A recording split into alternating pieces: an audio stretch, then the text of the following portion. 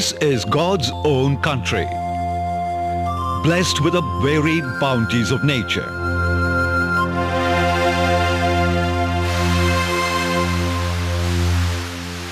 Abundant rain,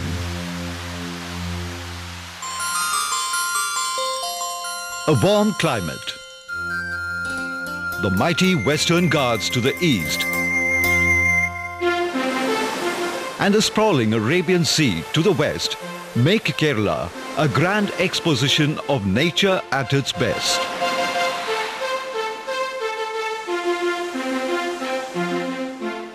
Kerala is rich in water resources.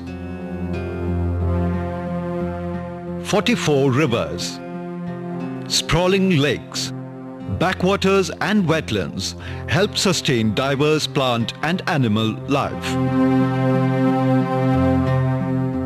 These water bodies contribute to the economy of the state in many ways. Tourism thrives on the strength of these idyllic lakes and backwaters, while the fishing sector provides the means of livelihood for many from the less privileged class.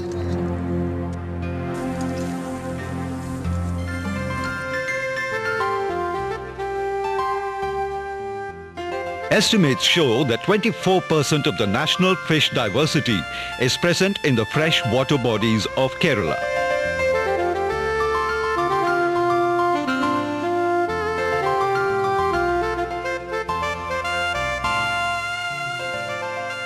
And 56 of these species are endemic to Kerala.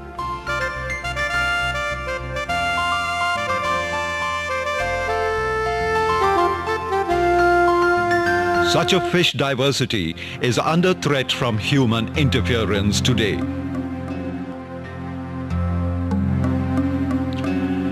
Excessive sand mining along the river coasts and in the estuaries and construction of bunds and check dams have more than impaired the natural movement of fish species. The upsurge in the water tourism industry and discharge of industrial effluents have come to affect the fragile riverine ecosystems, depleting the fish diversity. Scientists believe that retting of coconut husks in rivers and backwaters is yet another cause of the contamination of fish habitat.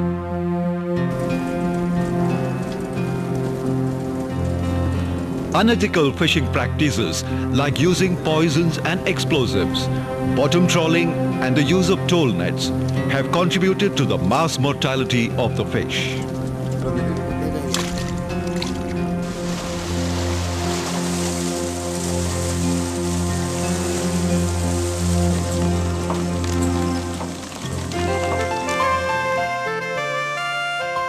One of the fish species that face the brunt and is on the verge of becoming extinct is Horabagrus brachysoma, commonly known as the golden catfish.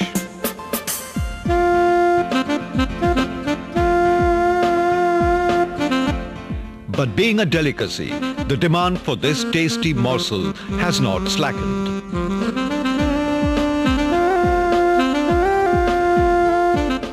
To save such species from becoming extinct, scientists of the Regional Agriculture Research Station at Kumaragam in Kerala are involved in fish germplasm conservation under the National Agricultural Technology Project.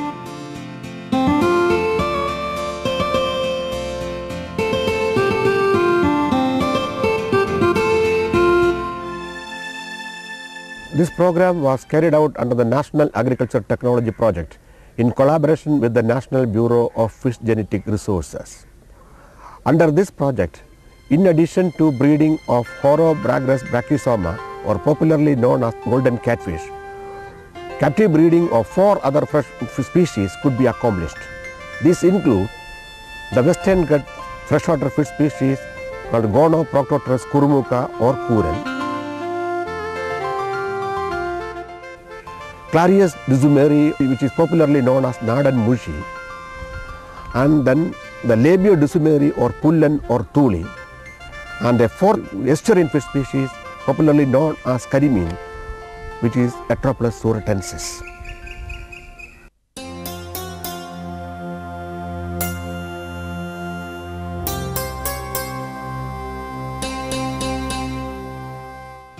The golden catfish was plentiful in the rivers of south and central Kerala,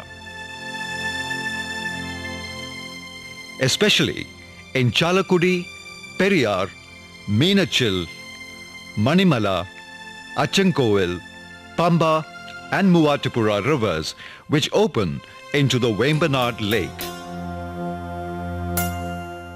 But today, pollution, indiscriminate exploitation and a host of other factors have driven the golden catfish species to the brink of extinction. Before it becomes extinct, the germplasm of the species needs to be preserved through captive breeding.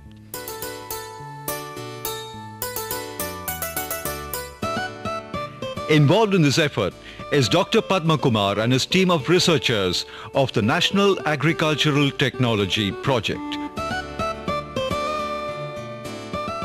This project is the first instance of breeding native fish in laboratory conditions. As a first step, surveys were conducted in the rivers to prepare an inventory of the fish species. The survey indicated the prevalence of higher size groups during the early monsoon period. The period of maturation extends from May to September. When they reach sexual maturity, they attain a length of about 17 to 18 centimeters. A single female has the capacity to lay over 1 lakh eggs. Being omnivorous, this catfish is well suited for aquaculture. Broodstock of the catfish is collected from the different riverine locations for breeding at the research station.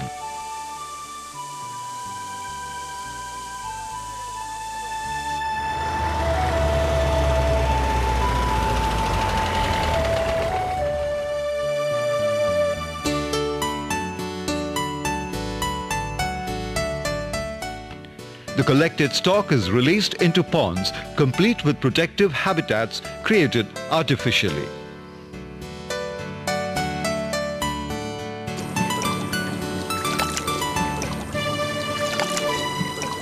The stock is provided with staple food like groundnut oil cake, rice bran and fish meal at the rate of 5% of the body weight.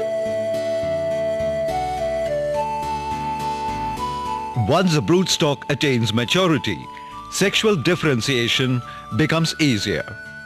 Mature females have distended and swollen abdomens and have bright red genital papillae during the breeding season. Females exude eggs under the slightest pressure. Males, on the other hand, are smaller with a streamlined body. They discharge milky milt upon slight pressure.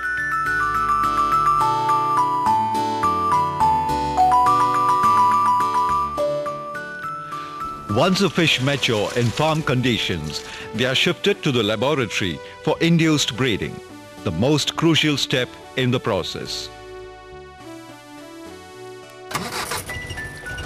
Induced breeding is accomplished in 3 different ways. 1. By using synthetic hormones. 2. By using hormones obtained from fish pituitary glands. And 3. By following the stripping method. When breeding is carried out using synthetic hormones, the fish are weighed to determine the dosage of the hormones to be administered.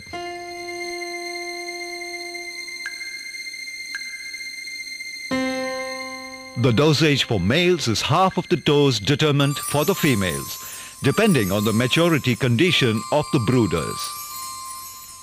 Synthetic hormonal analogues are injected either intramuscularly or intraperitoneally.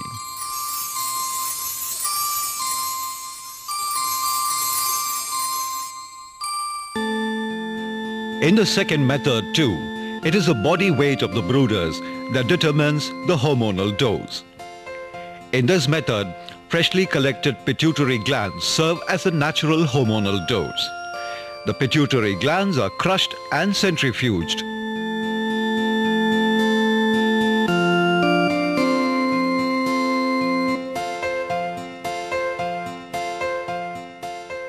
The thoroughly mixed hormonal preparation is injected into the male and female fish.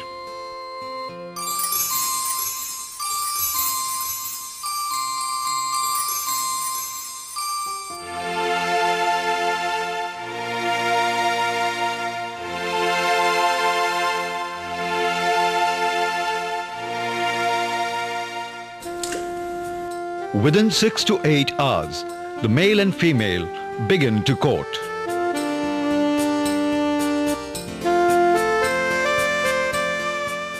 In the next 8 to 14 hours, the mated females lay their eggs.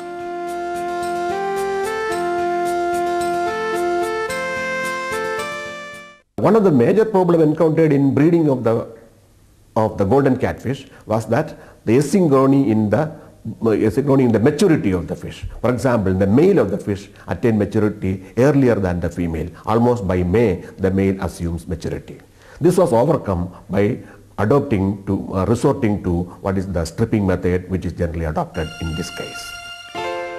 The stripping method is used to overcome the problem arising out of the males maturing earlier than the females.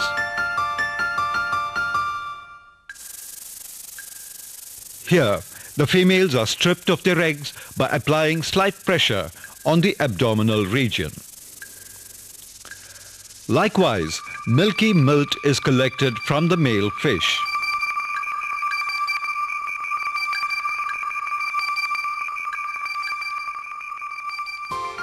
The eggs are mixed in the milt for the fertilization to occur.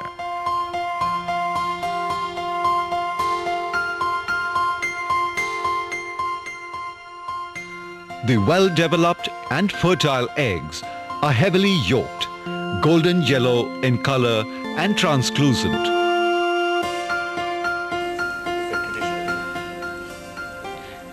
The unfertilized eggs, which can be differentiated by their white color, are removed.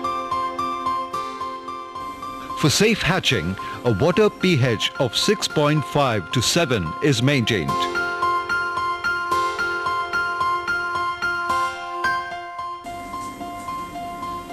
The fertilized eggs are kept for hatching. Hatching heaps are provided with a continuous flow of oxygen.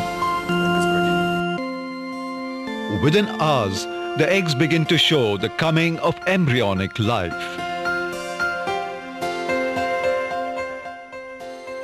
Depending on the water temperature, nearly 95% of eggs hatch in about 24 to 30 hours. The hatchlings have no resemblance to their adults. They are more like tadpoles in resemblance.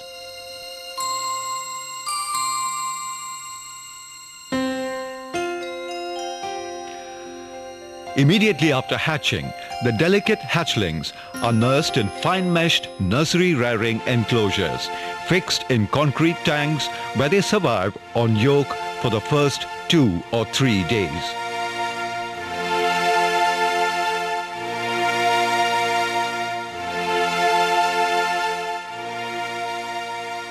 After this period, they are shifted to the open nets in the fry nurseries and are fed with diets comprising of egg custard and live plankton.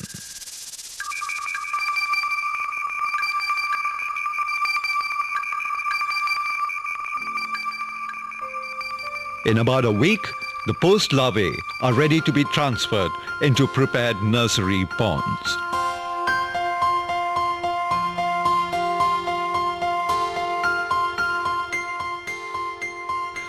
Prior to the transfer, the ponds are prepared by applying hydrated lime and cow dung. Besides raising the pH to near neutrality, hydrated lime enhances mineralization of organic manure and acts as a disinfectant against bacterial diseases. Cow dung, on the other hand, helps the growth of plankton and benthos, the primary source of food for fish. In addition, the hatchlings are fed with food pellets in the prescribed proportion.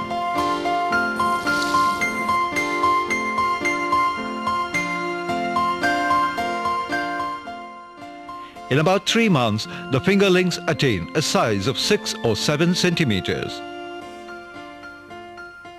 Now they are ready to be released in freshwater bodies or for distribution among fish farmers for aquaculture.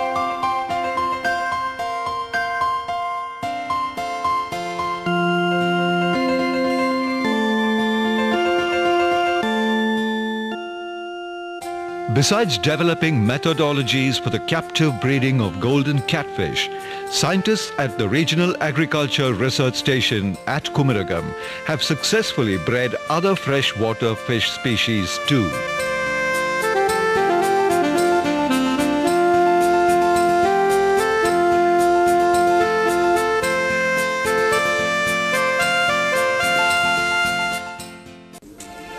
Such efforts, while providing a means of livelihood for the fishermen community, serve the purpose of saving endangered fish species from becoming extinct, a purpose noble by all means.